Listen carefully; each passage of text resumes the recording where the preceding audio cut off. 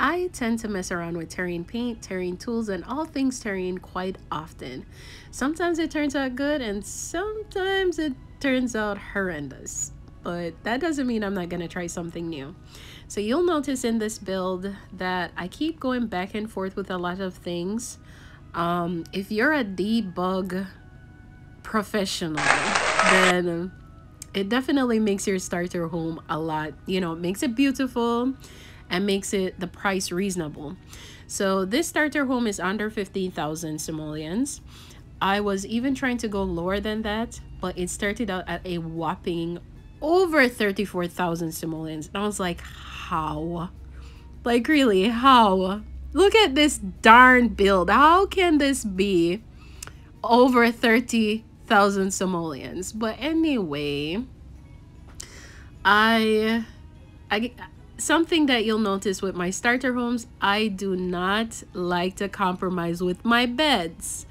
My beds are something that I need my Sims to be happy with, and a comfortable bed brings joy to my Sims' life, and it also brings joy to my life, because if they're happy, then less stress for me, which makes me happy.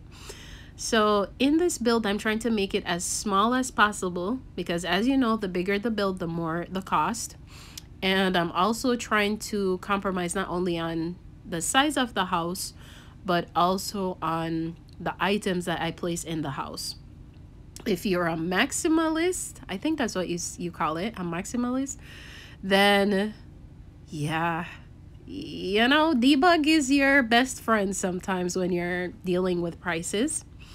If you're a minimalist, then this is definitely your terrain, just easy breezy and fabulous.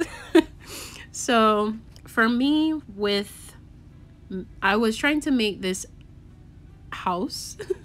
It looks like a she shack small thing, but I mean, I'm not unhappy with it. I'm okay with it. But my whole thing with this build, I wanted it to be under a certain price, so budget friendly. I never like getting like one sim and my budget is 20,000 simoleons and then my house costs 20,000 simoleons and then I'll have to suffer and be hungry. I don't want that. So I'm trying to make a starter home where I can at least feed myself with a decent meal and not macaroni and cheese. Like, no shade to macaroni and cheese, but in real life, I don't eat macaroni and cheese. Not because it's not tasty, but it's just not something I gravitate towards. Like, if I'm hungry, I'm gonna say, oh, I want macaroni and cheese. That's just not me.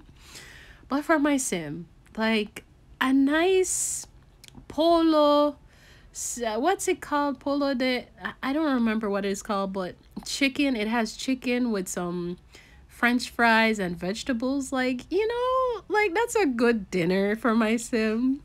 Living large. Anyway. So for me, I was trying to make this house more of a minimal everything, so less everything. I think in life as I get older, I also feel like that too. Like I want to declutter everything, declutter my environment, and I'm starting to do that with my sim builds as well. So this was a color that I was like, do I like it? No, I don't. It doesn't match the theme that I have inside, which is minimalism. And I don't associate minimalism with bright, bold colors. I tend to, do that with a more maximalist lifestyle. Another thing, not because your house is a starter house and it's budget friendly doesn't mean it has to be plain. So you don't have to compromise with your roofing. You could add roof trims. Roof trims come in different styles. It comes in different colors, and that definitely enhances your build. Another thing that I usually add is I usually love adding big windows to my build because it adds a lot of natural light, so I can economize with the bulbs in the household. Having that natural light definitely makes the space, opens up the space a lot more too, and it doesn't look as bad. So I did add a lot of things that I didn't need in this build that are not necessities, like the fruit basket. The plant is not really a necessity. A lot of them are more for decor, and if I went with a more plain wall, I think it would look fine, but the wall kind of took too much. There was too much going on there, so I removed a lot of it. Something else that I don't compromise on, my sprinkler system. If I have a starter house, I need my sprinkler system because I don't want my house to burn down as soon as I get it. That always happens to me. Well, when I just started playing the game, but not anymore because I invest in my sprinkler system, my alarm system as well, and my thermostat because I had a fireplace in the beginning, but it was too expensive. So having the thermostat definitely gives me variety during the seasons. So this is how the build turned out, guys. I hope you really liked it. If you do, you could go ahead and download it off the gallery under my EA ID. I'll put it on the screen, and in the description box is Stress Robot. And you could go ahead and alter it as you please. Please do. I welcome it, to be honest. I'd love to see your take on it. You could also tag me or comment and let me know, hey, I did this build that you did, and I'll definitely go check it out 100%. So yeah, so I titled this starter home on my build, and you should find it on the gallery under my EA ID Stress Robot.